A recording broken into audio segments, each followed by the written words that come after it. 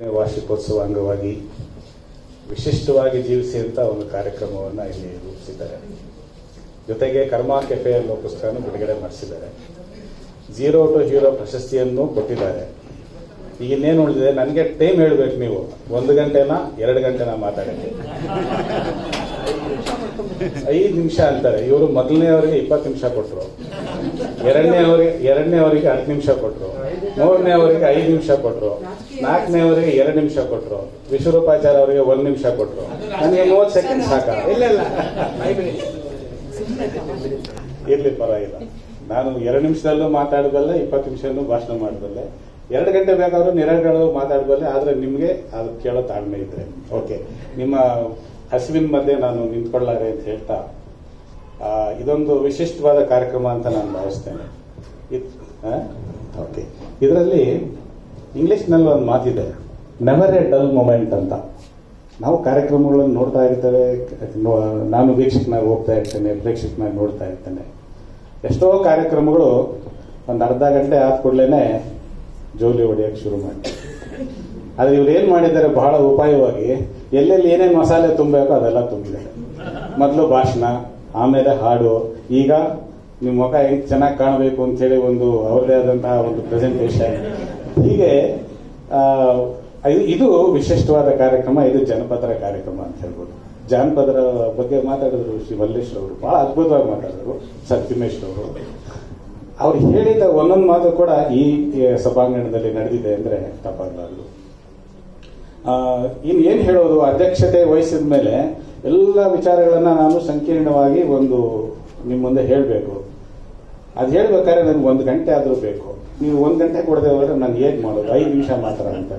Okay, ಅವ್ರ ಮನವಿಗೆ ಹೋಗ್ಬಿಟ್ಟು ನಾನು 1-2 ವಿಚಾರಗಳನ್ನ ತಮ್ಮ ಮುಂದೆ ಹೇಳೋದಕ್ಕೆ ಇಚ್ಛೆ ಪಡ್ತೇನೆ. ಈ ಚಿಟ್ಟೆ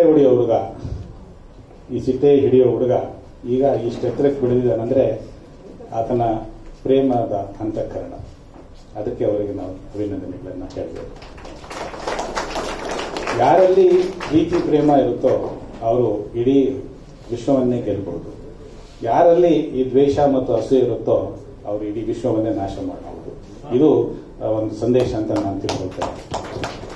ಕರ್ಮ ಕೆಫೆ ಪುಸ್ತಕನ ನಾನು ಬಂದ ತಕ್ಷಣನೇ ಅವ್ರು ಕೊಟ್ಟರು. ನಾನು ಎಲ್ಲರಿಗಿಂತ ಮೊದಲನೇ ಬಂದ ಅತಿಥಿ. 10 ಗಂಟೆಗೆ ಅಂತ ಹೇಳಿದ್ರು, ನಾನು 9:15 ಇಲ್ಲಿದ್ದೆ. ಬಂದ ತಕ್ಷಣ ಹೇಳಿದೆ, early word catches the price ಅಂತ. ನನಗೇನು ಪ್ರೈಸೇ ಕೊಡ್ಲಿಲ್ಲ. ಇದು ಪುಸ್ತಕ ಕೊಟ್ಟರು, ಆಯ್ತು. ಎಲ್ಲ ಬಹುಮಾನಕ್ಕಿಂತ ಈ ಪುಸ್ತಕ ಕೊಟ್ಟರಲ್ಲ ಈ ಕರ್ಮ ಕೆಫೆ, ಇದು ಒಂದು ಅತ್ಯುತ್ತಮವಾದ ಬಹುಮಾನ ಅಂತ ನಾನು ಭಾವಿಸ್ತೇನೆ. ಇದರಲ್ಲಿ ಬ್ರಹ್ಮರ್ಷಿ ಪತ್ರಿಜಿಯವರು ಒಂದು ಪ್ಯಾರಾ ಬರೆದಿದ್ದಾರೆ, ಒಂದು ಖಂಡಿಕೆ ಬರೆದಿದ್ದಾರೆ. ಈ ಜಗತ್ತೇ ಒಂದು ಕರ್ಮ ಕೆಫೆ. ಗರ್ಭದಿಂದ ಗೋರಿಯವರೆಗೆ ನಾವು ಈ ಕೆಫೆಗೆ ಬರಲೇಬೇಕು. ಎಷ್ಟು ಅದ್ಭುತವಾದ ಮಾತುಗಳು. ಗರ್ಭದಿಂದ ಗೋರಿವರೆಗೆ ನಾವು ಈ ಕೆಫೆಗೆ ಬರಲೇಬೇಕಂದ್ರೆ ಇಲ್ಲಿ ಎಲ್ಲರೂ ಕಾಫಿ ಕುಡಿಬೇಕು, ನೀರು ಕುಡಿಬೇಕು, ಆಹಾರ ಸೇವಿಸಬೇಕು ಅಂದ್ರೆ ಈ ಕೆಫೆಗೆ ಬರಲೇಬೇಕು. ಪ್ರತಿಯೊಂದು ಆತ್ಮವೂ ನಿರಂತರವಾಗಿ ಕರ್ಮ ಕೆಫೆಯಲ್ಲೇ ಇರುತ್ತದೆ. ಇಂಥ ಪದಗಳನ್ನ ನಾವು ಬಹಳ ಅಪರೂಪದಲ್ಲಿ ನೋಡಬಹುದು ಅಂತ ನಾನು ಭಾವಿಸ್ತೇನೆ.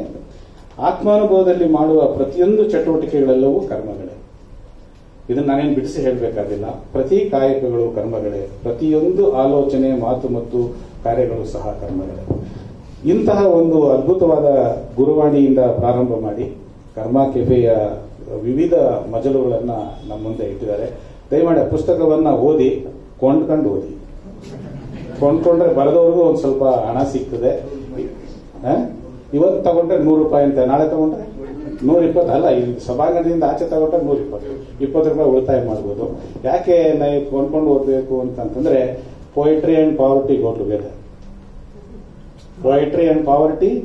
ಟುಗೆದರ್. ಬಿಕಾಸ್ ಯಾವುದೇ ಪೊಯೆಟ್ ನ ನೋಡಿ ಅವರು ಶ್ರೀಮಂತರಾಗಿರಲ್ಲ. ಅವ್ರು ಯಾವಾಗ್ಲೂ ನಾವು ನೋಡ್ತೀವಿ, ಒಂದು ಆರ್ಡಿನರಿ ಶರ್ಟ್, ಒಂದು ಕುರ್ತಾ ಪಂಚ. ಟೈಲರ್ ವೆಂಕಟಕೃಷ್ಣ ಅವರೇ ಒಂದು ಉದಾಹರಣೆ. ಅವ್ರು ನೋಡಿ, ಅವರು ಪ್ರಸಿದ್ಧ ಲೇಖಕರು, ಸಾಹಿತಿಗಳು. ನಾನು ಹೇಳಿದ ಮಾತು ಅವ್ರಿಗೂ ಕೂಡ ಅನ್ವಯಿಸುತ್ತೆ. ಅವರು ಕೂಡ ಅತ್ಯಂತ ಹೃದಯ ಶ್ರೀಮಂತರು, ಆದರೆ ಹಣಕಾಸಿನಲ್ಲಿ ಬಡವರು ಅಂತ ನಾನು ಘಂಟಾಘೋಷವಾಗಿ ನಾನು ಹೇಳಬಲ್ಲೆ. ಮತ್ತು ಈ ನಮ್ಮ ಇಡೀ ಈ ಸಭೆಯ ಒಂದು ವಿಚಾರ ನಾನು ತಿಳ್ಕೊಂಡಿದ್ದು, ಬಂದವರೆಲ್ಲ, ಮಾತನಾಡಿದವರೆಲ್ಲ, ನೀವು ಬಂದಿರೋರೆಲ್ಲ ಏನ್ ಕೇಳಿದ್ರೆ ಅಂದ್ರೆ ಸರ್ವರಿಗೂ ಒಳ್ಳೇದಾಗ್ಲಿ ಅನ್ನೋ ಮಾತುಗಳನ್ನು ಹೇಳ್ತಾ ಇದ್ದೀನಿ. ಎಲ್ಲರೂ ಪ್ರೀತಿಯಿಂದ ಬಾಳಿ ಅಂತ ಹೇಳ್ತಾ ಇದ್ರು. ಎಲ್ಲರೂ ಈ ಕರ್ಮ ಅನ್ನೋದೇನಿದೆ ಒಳ್ಳೆಯ ಕರ್ಮಗಳನ್ನ ಮಾಡಿ ಅಂತ ಹೇಳುವ ಮಾತುಗಳನ್ನು ಹೇಳಿದ್ರು. ಇದೇನು ತೋರಿಸುತ್ತೆ ಅಂದ್ರೆ ಇವತ್ತು ನಮ್ಮಲ್ಲಿ ನಶಿಸಿ ಹೋಗ್ತಾ ಇರ್ತಕ್ಕಂತಹ ಅನೇಕ ವಿಚಾರಗಳು, ಅಂದ್ರೆ ನಮ್ಮಲ್ಲಿ ಪ್ರೀತಿ ಇಲ್ಲ, ವಾತ್ಸಲ್ಯ ಇಲ್ಲ, ಮತ್ತು ದ್ವೇಷ, ಗಲ್ಲೂರಿ, ಕೊಲೆಗಳು. ದಿನ ಬೆಳಗಾದ್ರೆ ನೀವು ಪತ್ರಿಕೆ ತೆಗೆದ್ರೆ, ಟಿವಿ ನೋಡ್ತಾ ಇದ್ರೆ ಬರೀ ಅವೇ. ಶಶಿಧರ್ ಅವರು ಕೂಡ ಅದನ್ನೇ ಹೇಳಿದ್ರು. ಎಲ್ಲರೂ ಏನ್ ನೋಡ್ತಾ ಇದ್ದೀವಿ ಇವತ್ತು? ಕ್ರೌರ್ಯ, ದೌರ್ಜನ್ಯ ಮತ್ತು ಮುದ್ದಗ, ಮೋಸ, ಇಂಥ ವಿಚಾರಗಳನ್ನೇ ನೋಡ್ತಾ ಇದ್ದೇವೆ. ಆದರೆ ಈ ವೇದಿಕೆಯಲ್ಲಿ ನಾವು ನೋಡಿದ್ದು ಬೇರೆಯ ವಿಚಾರಗಳನ್ನ. ಕೊನೆಯ ಪಕ್ಷ ಇಂಥ ವಿಚಾರಗಳನ್ನ ಜನರಿಗೆ ಮುಟ್ಟಿದ್ರೆ ಬಹುಶಃ ನಾವು ಇನ್ನು ಸ್ವಲ್ಪ ಉತ್ತಮವಾದ ಸಮಾಜವನ್ನ ನಿರ್ಮಾಣ ಮಾಡಬಹುದೇನೋ ಅಂತ ನಾನು ಭಾವಿಸ್ತೇನೆ. ಭಾನುವಾರ ಅಂತಾಗ ಇಷ್ಟು ಜನ ಇಲ್ಲೆಲ್ಲ ಬಂದಿದ್ದಾರೆ ಅಂತಂದ್ರೆ ನಮ್ಮ ಟಿವಿ ಸೀರಿಯಲ್ಗಳು ಅಷ್ಟು ಚೆನ್ನಾಗಿ ಭಾನುವಾರ ಓಡ್ತಾ ಇರ್ತವೆ. ನಮ್ಮ ಕೆಲವು ಹೆಣ್ಮಕ್ಳಂತೂ ಭಾನುವಾರ ಇರಲ್ವಾ? ಹಂಗಾದ್ರೆ ಪ್ರೇಮ್ ಬದುಕಿದ್ರು, ಇವಾಗ ಪ್ರೇಮ್ ಗೆದ್ರು. ಯಾಕಂದ್ರೆ ಟಿವಿ ಸೀರಿಯಲ್ ಇಲ್ಲದೆ ಇರೋದ್ರಿಂದ ಇಷ್ಟು ಜನ ಬಂದಿದ್ದೀರಿ ಅಂತ ಅರ್ಥ ಆಯ್ತು. ಓಕೆ, ಕ್ರಿಕೆಟ್ ಮ್ಯಾಚ್ನು ಬಿಟ್ಟು ಬಂದಿದ್ದಾರೆ, ನೀವು ಇನ್ನೂ ಒಳ್ಳೆ ಜನ. ಓಕೆ, ಇವರು ಹೊನ್ನೇಗೌಡರ ಶಿಸ್ತಿನ ಸಿಪಾಯಿ ಅನ್ನೋದಕ್ಕೆ ಅವರಿಗೆ ಅಂದ್ರೆ ಅವ್ರ ತಾತನ ಬಗ್ಗೆ ಎಷ್ಟು ಗೌರವ. ಪುಸ್ತಕವನ್ನೇ ಅರ್ಪಣೆ ಮಾಡೋದ್ರ ಮೂಲಕ ಅವರು ಅವರ ತಾತನವರಿಗೆ ಒಂದು ಗೌರವವನ್ನ ತೋರಿದ್ದಾರೆ. ಮತ್ತು ಈ ಸಂದರ್ಭದಲ್ಲಿ ನನಗೊಂದು ನನ್ನ ಜೀವನದಲ್ಲಿ ಆದ ಘಟನೆಯನ್ನ ನೆನಪಿಸ್ಕೊಳ್ತೇನೆ. ನಾನು ಆಗ್ತಾನೆ BA ಮುಗಿಸಿ ಯಾವುದೋ ಒಂದು ಆಫೀಸ್ಗೆ ಹೋಗ್ತೇನೆ. ನಮ್ಮ ತಂದೆ ಆಗ ಸೇವೆಯಲ್ಲಿದ್ರು. ಒಬ್ಬರು ಡಾಕ್ಟರ್ ಟಿ ತಿಮ್ಮಯ್ಯ ಅಂತ ಇದ್ರು. ಅವರು ಮೈಸೂರು ಮಿನರಲ್ಸ್ನ MD ಆಗಿದ್ರು. ನಾನು ನಮ್ಮ ತಂದೆ ಜೊತೆ ಹೋದಾಗ ಅವರು ಯಾರು ಈ ಹುಡುಗ ಅಂತ ಕೇಳಿದ್ರು. ನನ್ನ ಮಗ ಸ್ವಾಮಿ ಅಂದರು. ಏನ್ ಮಾಡ್ತೀಯಾ ನೀನು ಅಂದ್ರು. ನಿನ್ನೆವರೆಗೂ ಎಕ್ಸಾಮ್ ಬರೆದಿದ್ದೀನಿ, ಇವತ್ತಿಂದ ಸುಮ್ಮನೆ ಹೇಗೆ ಲೈಬ್ರರಿಗೆ ಹೋಗ್ತಾ ಇದ್ದೀನಿ ಸರ್ ಅಂದೆ. ಹೌದಾ, ಒಂದು ಅರ್ಜಿ ಬರೀ ಅಂದ್ರು. ನಮ್ಮಪ್ಪ ಅರ್ಜಿ ಬರೆಯೋದೆಲ್ಲ ಮೊದಲಿಂದ ಹೇಳ್ಕೊಟ್ಟಿದ್ರು, ಅಲ್ಲಿ ಇಲ್ಲಿ ಬರೀತಾ ಇದ್ದೆ ನಾನು. ಒಂದು ಅರ್ಜಿಯನ್ನು ಬಹಳ ಸುಂದರವಾಗಿ ಬರ್ಕೊಟ್ಟಿದ್ದೆ. ನನ್ನ ಹ್ಯಾಂಡ್ ರೈಟಿಂಗ್ ನೋಡ್ಬಿಟ್ಟು ನಾಳೆಯಿಂದ ನೀನು ನನ್ನ PA ಆಗಿ ಬಂದ್ಬಿಡೆಯ.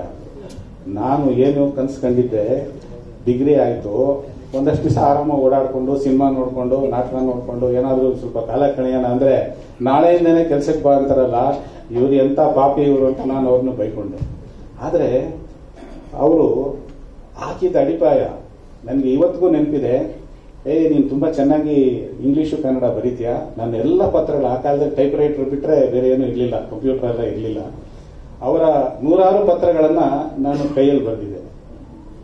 ನನ್ನ ಪತ್ರಗಳು ಎಲ್ಲೆಲ್ಲಿ ಹೋಗಿದೆ ಅಂದ್ರೆ ಚೈನಾ, ಜೆಕೋಸ್ಲೋವೇಕಿಯಾ, ಹಾಲೆಂಡ್, ಇಂಗ್ಲೆಂಡ್ ಎಲ್ಲ ಕಡೆಗೂ ಹೋಗ್ತಾ ಇತ್ತು. ಅವರೊಂದು ವಿಶಿಷ್ಟವಾದ ಪೇಪರ್ ತಂದು ಕೊಡೋರು. ಅದರ ಮೇಲೆ ನಾನು ಒಂದು ಹಾಕೋದಕ್ಕೆ ಒಂದು ಸ್ಟೈಲಸ್ ಅಂತ ಒಂದು ಲೇಖನಿಯನ್ನು ಕೊಟ್ಟಿದ್ರು. ಆ ಲೇಖನಿ ಹಿಡ್ಕೊಂಡು ನಾನು ಬರೆದು ಅವರಿಗೆ ಎಲ್ಲೂ ತಪ್ಪಾದ್ರನ್ನು ಬರೆದು ಕೊಡ್ತಾ ಇದ್ದೆ. ಅವರು ಸುಮಾರು ಒಂದು 50-60 ಪತ್ರಗಳನ್ನ ನಾನು ಬರೆದ ಮೇಲೆ ಹೇಳಿದ್ರು, ನಿನ್ಗೆ ಒಳ್ಳೆ ಭವಿಷ್ಯ ಇದೆ, ಈ ಬರವಣಿಗೆ ಇಷ್ಟಕ್ಕೆ ನೀನು ನಿಂತ್ಕೋಬೇಡ, ಕಾರ್ಕುನ್ನಾಗಿರ್ಬೇಡ, ನೀನು ಅಧಿಕಾರಿ ಆಗುವಂತ ಲಕ್ಷಣ ಇದೆ, ನೀನು ಓದು ಅಂತಂದ್ರು. ಕಶ್ಯಪ್ನವ್ರಿಗೆ ಆಗ್ಲೇ ಒಂದು ಪ್ರಶ್ನೆ ಕೇಳಿದೆ, 10 ಪೆನ್ ಇಟ್ಕೊಂಡಿದ್ದೀರಲ್ಲ ಯಾಕೆ? ಆದ್ರೆ ನನಗೆ ಪೆನ್ ಕಂಡ್ರೆ ಬಹಳ ಪ್ರೀತಿ. ನನಗೆ ಯಾರಾದ್ರೂ ಸ್ನೇಹಿತರು ಏನಾದ್ರೂ ತಂದ್ಕೊಡ್ತೀನಿ ಅಂದ್ರೆ ನೀವೇನೋ ತೆರಬಿಡಿ ಒಂದು ಒಳ್ಳೆ ಪೆನ್ ತಂದ್ಕೊಡಿ ಅಂತ ಹೇಳ್ತೀನಿ. ಯಾಕಂದ್ರೆ ಆ ಲೇಖನಿನೇ ನನ್ನ ಶಕ್ತಿ. The power of pen is mightier Dhan ಸ್ಪೋರ್ಡ್ ಅಂತ ನಾನು ಹೇಳಿ. The power of pen is mightier Dhan ಸ್ಪೋರ್ಡ್.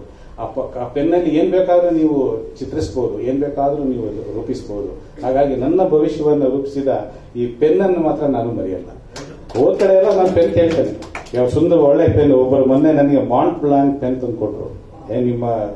ನೀವೇನ್ ಬಹಳ ಕೇಳ್ತಾ ಇದ್ದೀರಾ ಅಂತ ಅದನ್ನು ಇಟ್ಕೊಂಡಿದ್ದೇನೆ. ಹೀಗೆ ಒಂದೊಂದು ವ್ಯಕ್ತಿ ಅವರವರ ಜೀವನದಲ್ಲಿ ದಾರಿದೀಪ ಆಗ್ತಾರೆ. ಹೀಗಾಗಿ ನಾವು ಇವತ್ತು ಅಂತಹ ದಾರಿದೀಪವಾದಂತಹ ಜನರನ್ನ ಸ್ಮರಣೆ ಮಾಡ್ಕೊಳ್ಳೋದು ಬಹಳ ವಿಶಿಷ್ಟವಾದ ಕಾರ್ಯಕ್ರಮ. ಅದರಲ್ಲೂ ಸಾಧಕರೆಲ್ಲರೂ ಹೇಳ್ತಾ ಇದ್ರು, ಇಲ್ಲ ಅವರ ಗುರುಗಳಿರ್ಬೋದು, ಇಲ್ಲ ಅವರ ತಂದೆ ತಾಯಿ ಇರ್ಬೋದು, ಇಲ್ಲ ಅವರಿಗೆ ನೌಕರಿ ಕೊಟ್ಟ ಒಬ್ಬ ಆಶ್ರಯದಾತ ಇರ್ಬೋದು.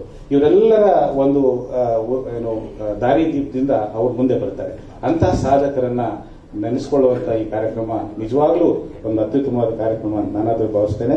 ಮತ್ತು ನನಗೆ ಬಹಳ ಇರಿಸಿದ್ದು ಪಾಸಿಟಿವ್ ಥಿಂಕಿಂಗ್ ಇರಬೇಕು ಅಂತ ಮಧುಸೂದನ್ ಹೇಳ್ತಾ ಇದ್ರು. ಅವ್ರ ಮಾತನ್ನು ನೋಡಿದಾಗ ನಮ್ಮಲ್ಲಿ ಇವತ್ತೆಲ್ಲ ನೆಗೆಟಿವ್ ಥಿಂಕಿಂಗ್. ಯಾರನ್ನು ಕೇಳಿದ್ರು ನಾವು ಯಾವ್ದಾರು ಆಫೀಸ್ ಹೋಗಿನಪ್ಪ ಈ ಕೆಲಸ ಆಗುತ್ತಂದ್ರೆ ಇಲ್ಲ ಸರ್, ಅದಕ್ಕೆ ಅದು ರೂಲ್ಸ್ ಇಲ್ಲ ಸರ್ ಅಂತ. ನಾನು ಹೇಳೋದು, ಯಾವುದೇ ಕಚೇರಿಗೆ ಹೋದ್ರೆ ಯಾರನ್ನೇ ನಾನು ಭೇಟಿ ಮಾಡಿದಾಗ ದಯವಿಟ್ಟು ಇಲ್ಲ ಅಂತ ಹೇಳಬೇಡಿ. ಇಲ್ಲ ಅಂತ ಹೇಳೋ ಬದಲು ಹೌದು ಅಂತ ಹೇಗೆ ಮಾಡಬಹುದು ಅಂತ ತೋರಿಸ್ಕೊಡಿ, ಅದು ನಿಮ್ಮ ಆಡಳಿತ ಅಂತ ನಾನು ಯಾವಾಗಲೂ ಹೇಳ್ತಾ ಇರ್ತೇನೆ.